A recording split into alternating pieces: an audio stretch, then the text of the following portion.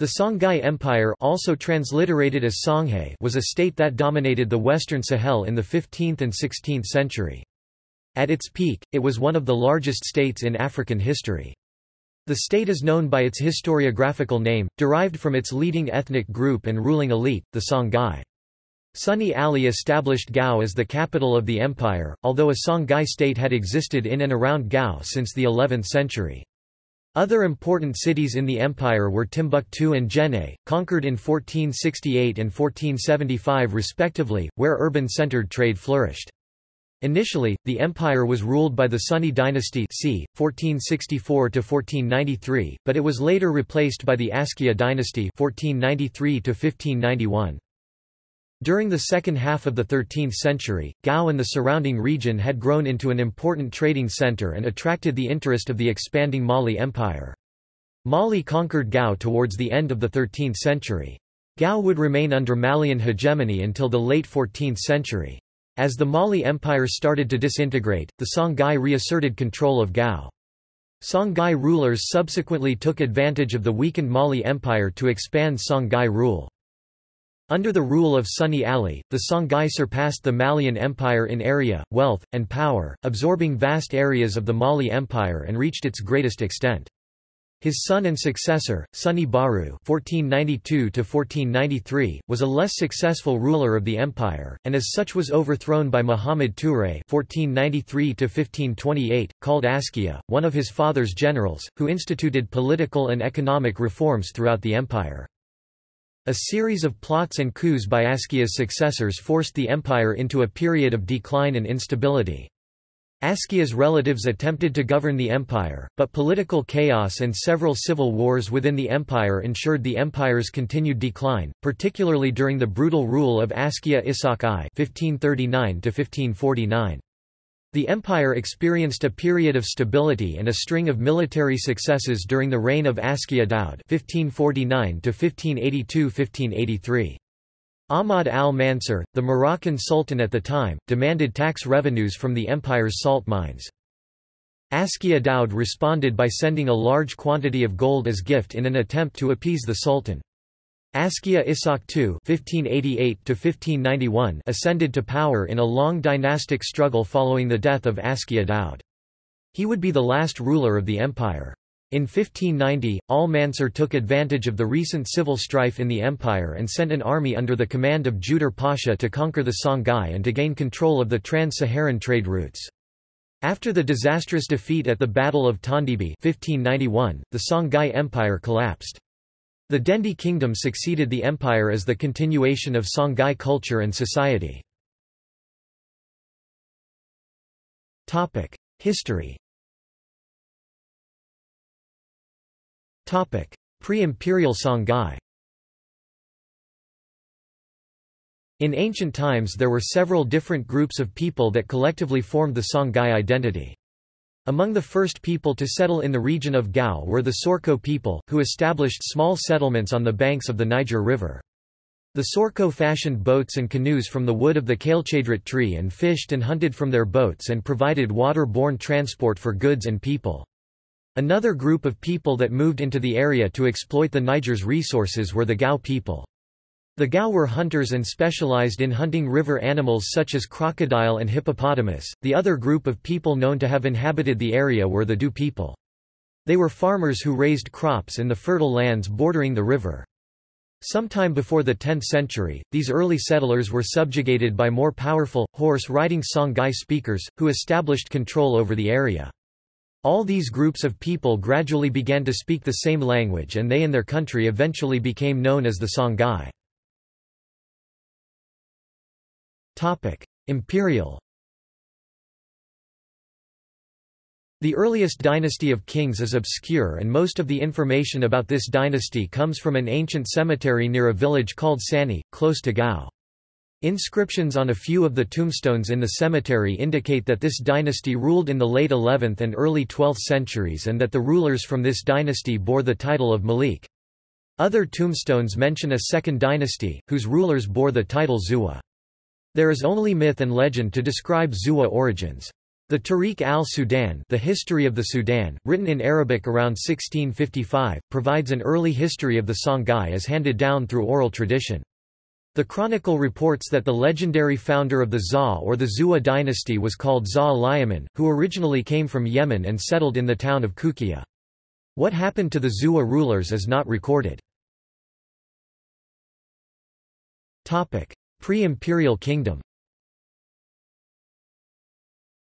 The camel-riding Songhai tribes were among the early people of the Niger Bend region. They were locally known as the Tuareg. These tribes rode out of the Great Sahara Desert and established trading settlements near the Niger. As time passed, North African traders crossed the Sahara and joined the Tuaregs in their Niger Bend settlements. They all conducted business with the people living near the river. As trade in the region increased, the Songhai chiefs took control of the profitable commerce around what was to later become Gao. Between 750 and 950, as the Ghana Empire prospered as the land of gold, far to the west, the trading center at Gao became an increasingly important terminus for trade across the Sahara. The trade goods included gold, salt, slaves, kola nuts, leather, dates, and ivory. And by the 10th century, the Songhai chiefs had established Gao as a small kingdom, taking control of the people living along the trade routes. At around 1300, Gao had become so prosperous that it attracted the attention of the Mali Empire and its rulers. Gao was subsequently conquered by them, and Mali profited from Gao's trade and collect taxes from its kings until about the 1430s. Troubles in the Mali homelands made it impossible to maintain control of Gao. Ibn Battuta visited Gao in 1353 when the town was a part of the Mali Empire. He arrived by boat from Timbuktu on his return journey from visiting the capital of the empire. Then I traveled to the town of Kaka, which is a great town on the Nile Niger, one of the finest, biggest, and most fertile cities of the Sudan. There is much rice there, and milk, and chickens, and fish, and the cucumber, which has no like. Its people conduct their buying and selling with cowries, like the people of Mali. Imperial Songhai. Following the death of Mansa Sulayman in 1360, disputes over the succession weakened the Mali Empire. Furthermore, the ruinous reign of Mari Jada II left the empire in bad financial shape, but the empire itself passed intact to Musa II. However, the real power in the empire was in the hands of Mari Jada, Musa's Kankoro Segui. He put down a Tuareg rebellion in Takeda and attempted to quell the Songhai rebellion in Gao. While he was successful in Takeda, he did not manage to re-subjugate Gao, and so the Songhai effectively retained their independence. During his reign, Sunni Ali would be the one to expand the small kingdom of Gao into an enormous empire. Sunni Ali. Sunni Ali was the first king of the Songhai Empire and the 15th ruler of the Mane dynasty. He worked his hardest to get the Songhai Empire out of its rocky start. The Muslim leaders of Timbuktu asked him to drive out the invaders. Once Sunni Ali drove them out, he took this chance and took over Timbuktu. Soon, he had almost all the trading cities along the Niger River. Imperial Songhai. In the decades following the death of, disputes over succession weakened the Mali Empire, and in the 1430s Songhai, previously a Mali dependency, gained independence under the Sunni dynasty. Around 30 years later Sunni Sulayman Dama attacked Mema, the Mali province west of Timbuktu, paving the way for his successor, Sunni Ali, to turn his country into one of the greatest empires Saharan Africa has ever seen. Sunni Ali. Sunni Ali reigned from 1464 to 1492, after the death of Sulayman Dama. Like Songhai kings before him, Ali was a Muslim. In the late 1460s, he conquered many of the Songhai's neighboring states, including what remained of the Mali Empire. Sunni Ali was considered the empire's most formidable military strategist and conqueror. Under his rule Songhai reached a size of over 1,400,000 square kilometers. During his campaigns for expansion, Ali conquered many lands, repelling attacks from the Mossi to the south and overcoming the Dogon people to the north. He annexed Timbuktu in 1468, after Islamic leaders of the town requested his assistance in overthrowing marauding Tuaregs who had taken the city following the decline of Mali. However, Ali met stark resistance after setting his eyes on the wealthy and renowned trading town of Jenne, also known as Jen. After a persistent 7-year siege, he was able to forcefully incorporate it into his vast empire in 1473, but only after having starved its citizens into surrender. The invasion of Sunni Ali and his forces caused harm to the city of Timbuktu, and he was described as an intolerant tyrant in many African accounts. According to the Cambridge History of Africa, the Islamic historian al-Sa'd expresses this sentiment in describing his incursion on Timbuktu. Sunni Ali entered Timbuktu, committed gross iniquity, burned and destroyed the town, and brutally tortured many people there. When Akilu heard of the coming of Sunni Ali, he brought 1,000 camels to carry the Fuqaha of Sankor and went with them to Walata. The godless tyrant was engaged in slaughtering those who remained in Timbuktu and humiliated them. Sunni Ali conducted a repressive policy against the scholars of Timbuktu, especially those of the Sankor region who were associated with the Tuareg. With his control of critical trade routes and cities such as Timbuktu, Sunni Ali brought great wealth to the Songhai Empire, which at its height would surpass the wealth of Mali. In oral tradition, Sunni Ali is often known as a powerful politician and great military commander. Whatever the case may have been, his legend consists of him being a fearless conqueror who united a great empire, sparking a legacy that is still intact today. Under his reign, Jenne and Timbuktu became great centers of learning. Askia the Great. After taking the throne, Muhammad is known as Askia the Great, even though he had no real right to be the king. Not only was he not in the royal family bloodline, he did not hold the sacred symbols which entitled one to become a ruler. Furthermore, he was most likely a descendant of Seniki lineage rather than Songhai, which means that by Songhai standards his family background would have not allowed him to be king. But Askia managed to bypass that law and take the throne.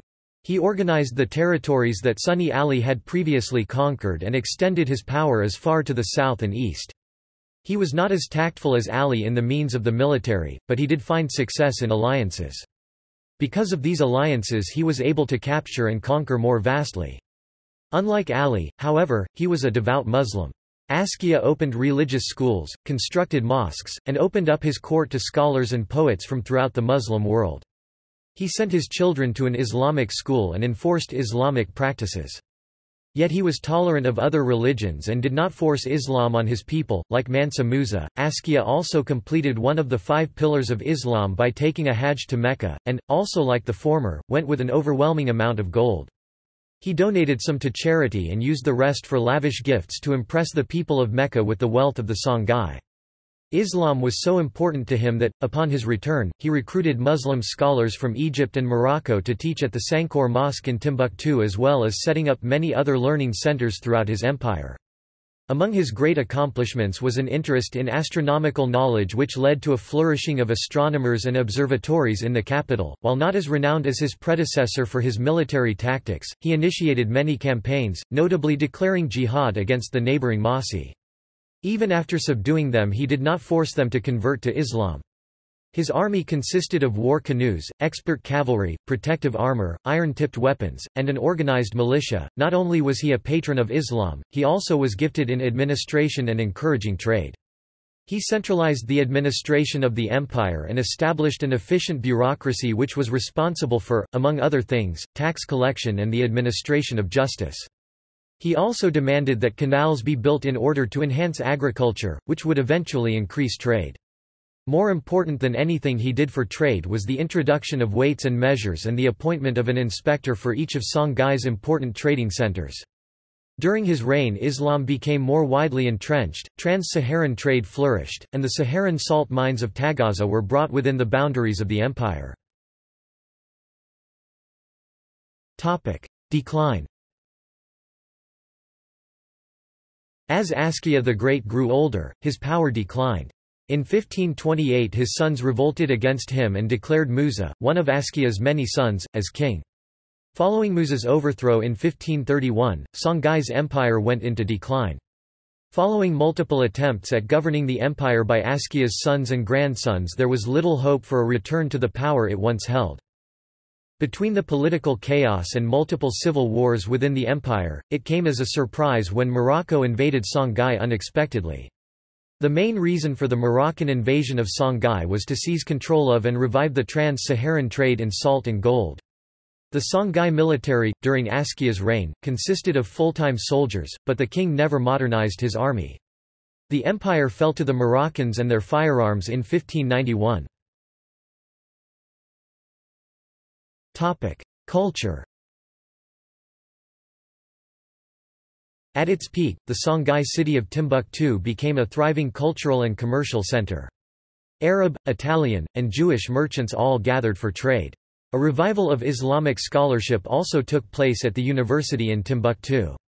However, Timbuktu was but one of a myriad of cities throughout the empire.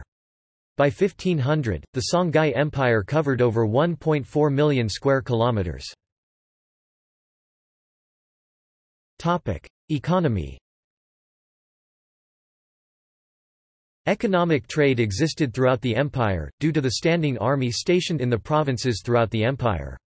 Central to the regional economy were independent gold fields.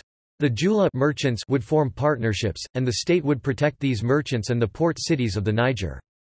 It was a very strong trading kingdom, known for its production of practical crafts as well as religious artifacts. The Songhai economy was based on a clan system.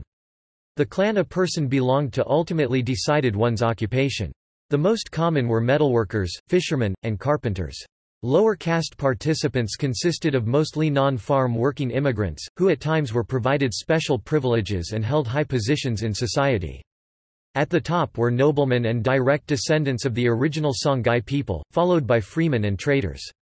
At the bottom were war captives and slaves obligated to labor, especially in farming. James Olson describes the labor system as resembling modern-day unions, with the empire possessing craft guilds that consisted of various mechanics and artisans. Criminal justice. Criminal justice in Songhai was based mainly, if not entirely, on Islamic principles, especially during the rule of Askia Muhammad. The local Qadis were in addition to this, with their responsibility being to maintain order by following Sharia law under Islamic domination, according to the Quran. An additional Qadi was noted as a necessity in order to settle minor disputes between immigrant merchants. Kings usually did not judge a defendant, however, under special circumstances, such as acts of treason, they felt an obligation to do so and thus exert their authority. Results of a trial were announced by the town crier, and punishment for most trivial crimes usually consisted of confiscation of merchandise or even imprisonment. Since various prisons existed throughout the empire, Qadis worked at the local level and were positioned in important trading towns, such as Timbuktu and Jenne. The Qadi was appointed by the king and dealt with common law misdemeanors according to Sharia law. The Qadi also had the power to grant a pardon or offer refuge. The Asara Munitios, or enforcers, worked along the lines of a police commissioner whose sole duty was to execute sentencing. Jurists were mainly composed of those representing the academic community. Professors were often noted as taking administrative positions within the empire, and many aspired to be Qadis. Government. Upper classes in society converted to Islam while lower classes often continued to follow traditional religions. Sermons emphasized obedience to the king. Timbuktu was the educational capital. Sunni Ali established a system of government under the royal court, later to be expanded by Askia Muhammad, which appointed governors and mayors to preside over local tributary states, situated around the Niger Valley. Local chiefs were still granted authority over their respective domains as long as they did not undermine Songhai policy. Tax was imposed onto peripheral chiefdoms and provinces to ensure the dominance of Songhai, and in return these provinces were given almost complete autonomy. Songhai rulers only intervened in the affairs of these neighboring states when a situation became volatile, usually an isolated incident. Each town was represented by government officials, holding positions and responsibilities similar to today's central bureaucrats. Under Askia Muhammad, the empire saw increased centralization. He encouraged learning in Timbuktu by rewarding its professors with larger pensions as an incentive. He also established an order of precedence and protocol and was noted as a noble man who gave back generously to the poor. Under his policies, Muhammad brought much stability to Songhai, and great attestations of this noted organization are still preserved in the works of Maghreban writers such as Leo Africanus, among others. Defeat. Following the death of Emperor Askia Daud, a civil war of succession weakened the empire, leading Sultan Ahmad I al-Mansur of the Saadi dynasty of Morocco to dispatch an invasion force. Years earlier, armies from Portugal had attacked Morocco, and failed miserably, but the Moroccan coffers were on the verge of economic depletion and bankruptcy, as they needed to pay for the defences used to hold off the siege. Under the eunuch Judur Pasha. Judur Pasha was a Spaniard by birth, but had been captured as an infant and educated at the Saadi court. After a march across the Sahara Desert, Judur's forces captured, plundered, and razed the salt mines at Tagaza and moved on to Gao. When Emperor Askia Ishaq II (r. 1588–1591) met Judur at the 1591 Battle of Tondibi, Songhai forces, despite vastly superior numbers, were routed by a cattle stampede triggered by the Saadi's gunpowder weapons. Judur proceeded to sack Gao, Timbuktu and Jenne, destroying the Songhai as a regional power. Governing so vast an empire proved too much for the Saadi dynasty, however, and they soon relinquished control of the region, letting it splinter into dozens of smaller kingdoms. The Songhai people themselves established the Dendi kingdom. See also: Zha dynasty, Sunni dynasty, Askia dynasty, Saadi dynasty, Mali Empire, Dendi Kingdom, Songhai languages. References. Citations. Sources. Further reading. External links. African Kingdoms has a section about the Songhai Empire. The Story of Africa, Songhai, BBC World Service. Askia's Questions and al-Maghali's Answers is an essay about the rule of the Songhai Empire from the 15th century. In English, in Arabic.